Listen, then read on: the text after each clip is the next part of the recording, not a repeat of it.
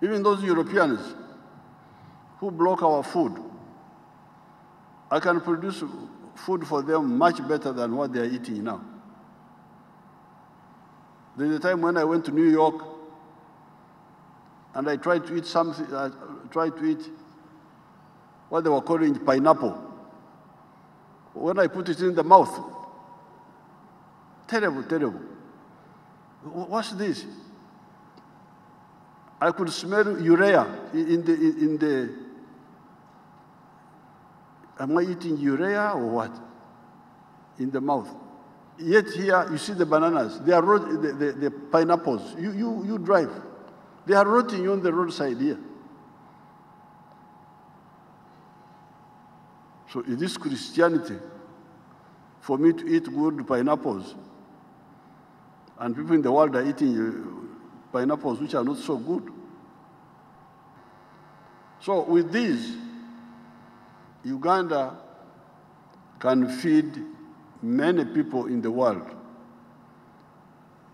It's very easy for us to grow food. We are here on a high plateau on the African continent. We get rain 2 times in a year. The sun is always going up and north over us. Being here on the equator, when the sun is going south, it passes over us, and we get rain. When the sun is going north, it passes over us, and we get rain. So you people, where you are sitting here is unique. United Nations, Amawanga Magati, now you have got to a real center of those nations. It's here. I was trying to look on the map of the world and see whether there could be other countries which could be like Uganda. I was only able to see possibly two others. One is a part of Kenya, near Mount Kenya. That area called, what do they call that place? Near Mount Kenya, there is a,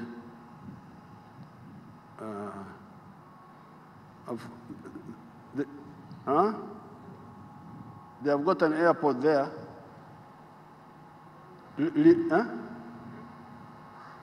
Meru is one of them, but where the airport is. Kuna Mkenya hapa? Hakuna Mkenya? Oh. There is an Air Force base there, near Mount Kenya.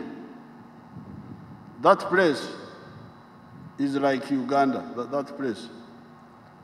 Because that's where the equator passes, and it is also high.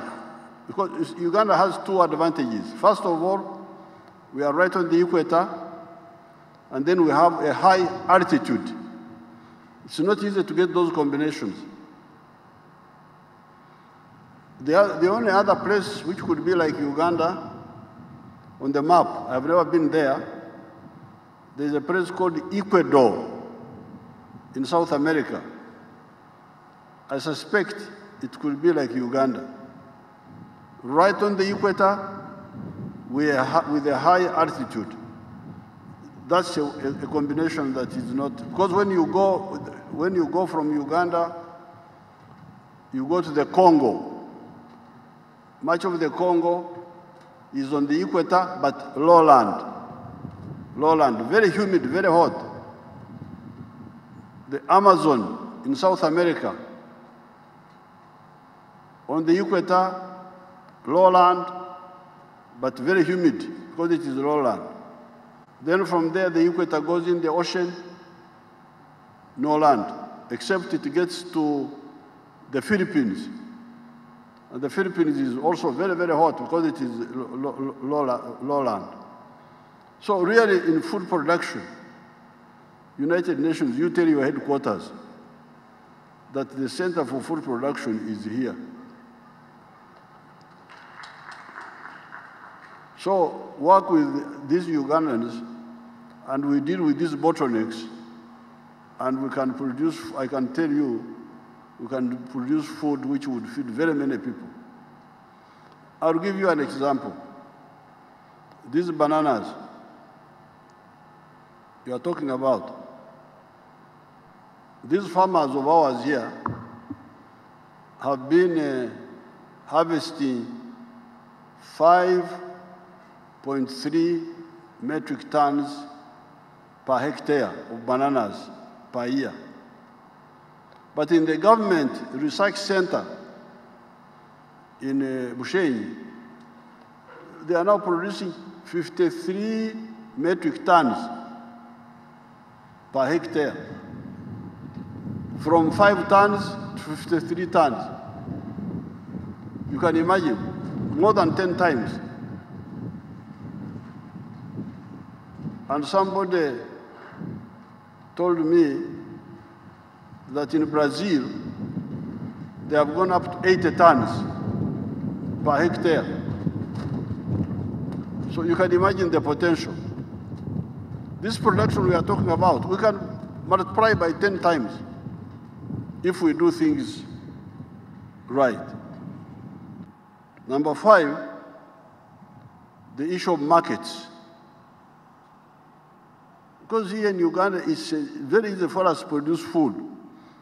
But the problem we get are people to buy. We produce, like the other time we produced a lot of maize. We produced 5 million tons, but the Ugandans were eating only 1 million tons.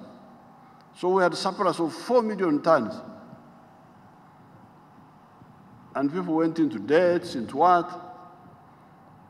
And I think some of them have fallen out. They are no longer interested in maize because there was no market. So persuading the people in Africa to understand the issue of one African market without borders is very, very important. So that I see our people here buying a banana known as gonja from Congo. Gonja is a certain type of banana.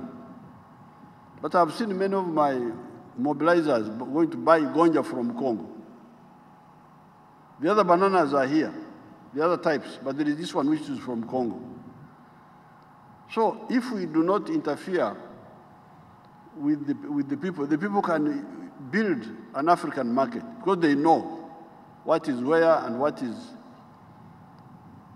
So ideologically, strategically, let's understand and tell everybody that please, even those Europeans who block our food, I can produce food for them much better than what they are eating now. There's a time when I went to New York and I tried to eat something, what they were calling pineapple.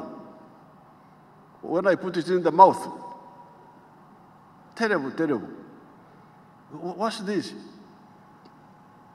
I could smell urea in the am I eating urea or what? In the mouth.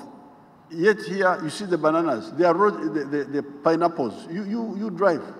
They are rotting on the roadside here. So is this Christianity for me to eat good pineapples? And people in the world are eating pineapples which are not so good. So, you the young people, you talk, please, let's have free market of food so that the one who is producing food easily, we buy it and we exchange.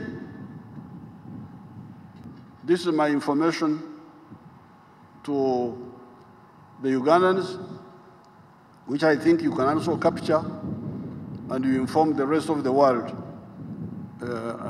who, if they want, can work with us to maximize the food production capacity in Uganda so that we solve the problem of the human race together.